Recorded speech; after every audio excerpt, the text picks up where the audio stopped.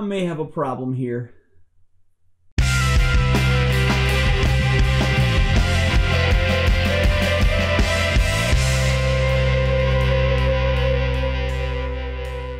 Hi guys, I'm JK and this is JK is Hiking, where I'm all about hiking, backpacking, and gear. And today I want to talk to you about the one piece of gear that I will never, ever go backpacking without. That is my pillow.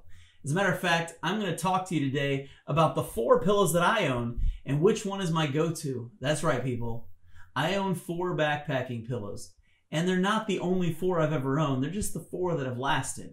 And today we're going to go through and talk about every single one of them. Back in 2016, I got the opportunity to hike Mount Kilimanjaro in Tanzania, Africa. It's the tallest freestanding mountain in the world at over 19,000 feet. It was an awesome trip, and one of the things that I was told would be very important for me to bring on my trip was a backpacking pillow. So I went to my local outfitters and looked at what they had and decided upon this guy right here. This is the Thermarest compressible travel pillow. Now, it's seen better days. I've now had it for over 3 years, and this pillow has been through it. But this has to be one of the most comfortable pillows that I've ever owned in my life. It compresses down to about the size that a sleeping pad would, or a water bottle. The inside of it is basically a memory foam type of foam that's in different pieces that all expand to give you a really nice loft. And it's a very comfortable pillow. As a matter of fact, it's probably the closest pillow to feeling like you would feel if you were sleeping in your bed at home. One of the downsides to this pillow is the cost. This pillow is about $27. That's for the medium size, which this one is. This is 18 inches by 14 inches. It is very, very comfortable, but it weighs in at 9 ounces. So at over a half a pound, you can have a really, really comfortable pillow, but it does come at a weight cost. I have gone backpacking with this pillow, but only in the summertime. Just a few weeks ago, I did a video on backpacking with a cot. When I backpack in the summer, I don't need base layers. I don't need a lot of the extra stuff that you need when you're backpacking in the spring, the fall, or in the winter. Here in Kentucky, it just gets really hot, so I don't have that need for those heavier items. So sometimes when I go backpacking in the summer, I'll add some more luxury type items that might be a touch heavier, but I can consider taking them because of the weight that's cut by the other things I'm not bringing with me. And this pillow has been one of those things. It's very comfortable, it's easy to sleep on, but one problem with it is as time wears on, these pieces of foam wear down. And if you can see this, my hands are now touching each other. This is what happens over time with this pillow. Those foam pieces start to break down. They don't fluff up as good as they did before. And you end up with a pillow that should be really comfortable, but your head sinks. And by the end of the night, you find yourself sleeping with a really comfortable pillow on either side of your head, but your head's touching your sleeping pad. As great as this pillow is, for me, this isn't a long-term pillow for me. This isn't something I'm going to use for a very long time because it does compress down. Because it compresses down so easily, this thing can become very uncomfortable at night after it's been used several times. So for me, this had its purpose when I climbed Kilimanjaro. It was great, it was comfortable. But now, it's just not the right pillow for me. The next pillow on the list is the Trekology UL pillow. You see these things all the time on Amazon, and a lot of backpackers really like these. They're inexpensive at just a shade over $15. They only weigh 2.8 ounces. The Thermarest weighed 9 ounces. This thing is less than a third of the weight of that pillow. It drops down to just a minuscule size when you pack it down. One of my favorite things about this pillow is the valve on it. The valve is fantastic because I can open this thing up right now and squeeze, and there's nothing coming out because there's a little push button in here that you push. As you're filling up this pillow, you can have that button depressed, and as you're filling it up, no air escapes, but you can blow into it, which is great at the end of the day when you've just got done hiking long miles. You just blew up your sleeping pad and you don't really feel like spending a whole lot of time blowing up a pillow. That makes this so much easier. And then to just let the air out, all you have to do, push that button. And just like this pillow's down to nothing. It's an extremely comfortable pillow too. At 16 by 12 inches, this thing is plenty big enough to sleep on for the night. As far as comfort goes, This pillow is so much like the Sea to Summit pillows.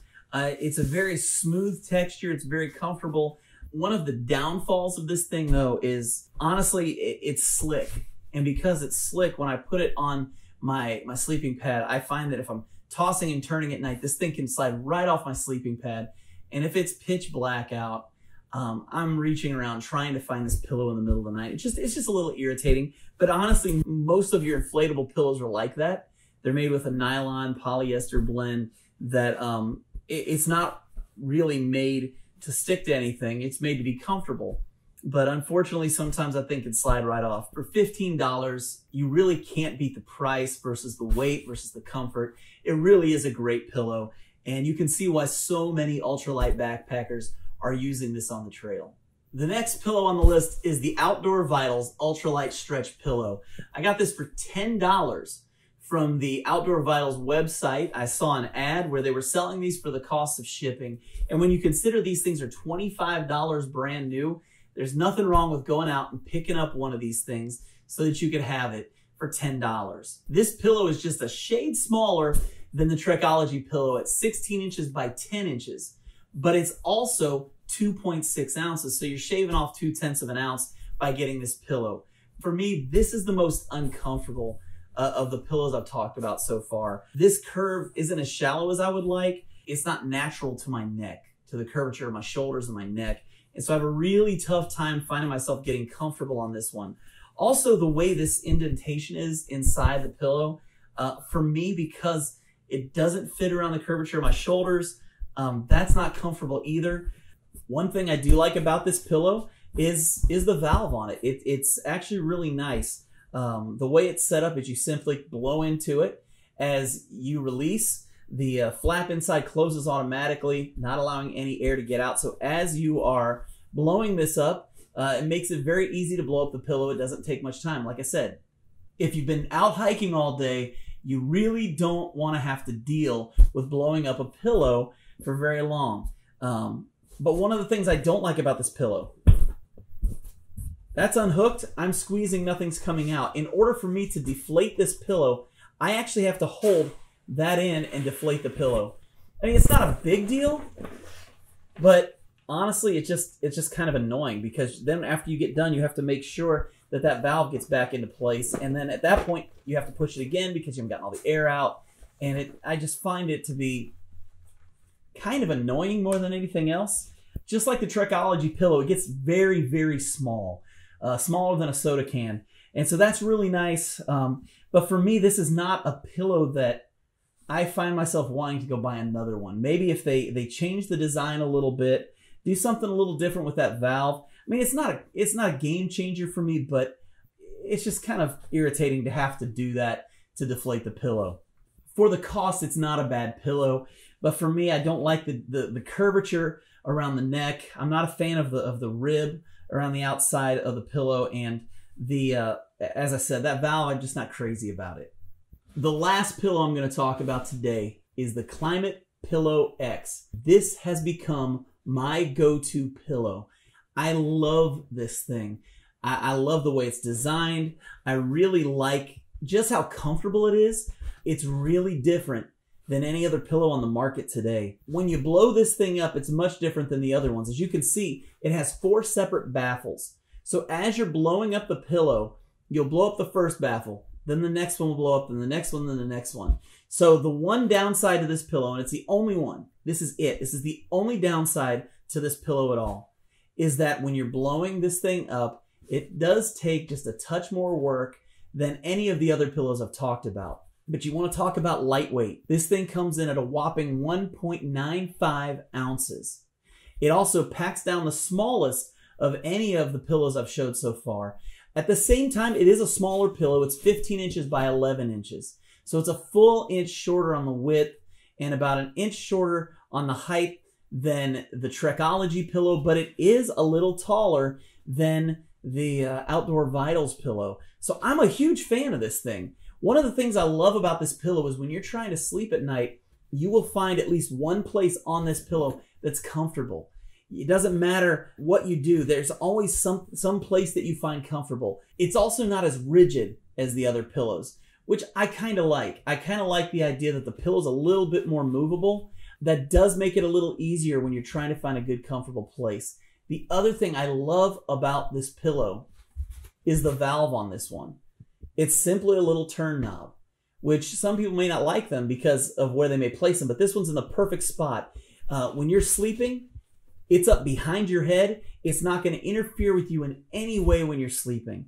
It is like the other ones. It is made of a nylon material that slides around on your sleeping pad. There's no way to get around that with these pillows.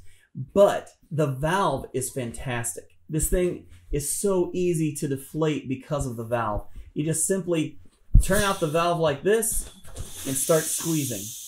Now I will tell you, this thing doesn't deflate as quickly as the other pillows do, but it takes a lot less work to get the air out. And as a result, you get this really, really little pillow, which packs down to next to nothing.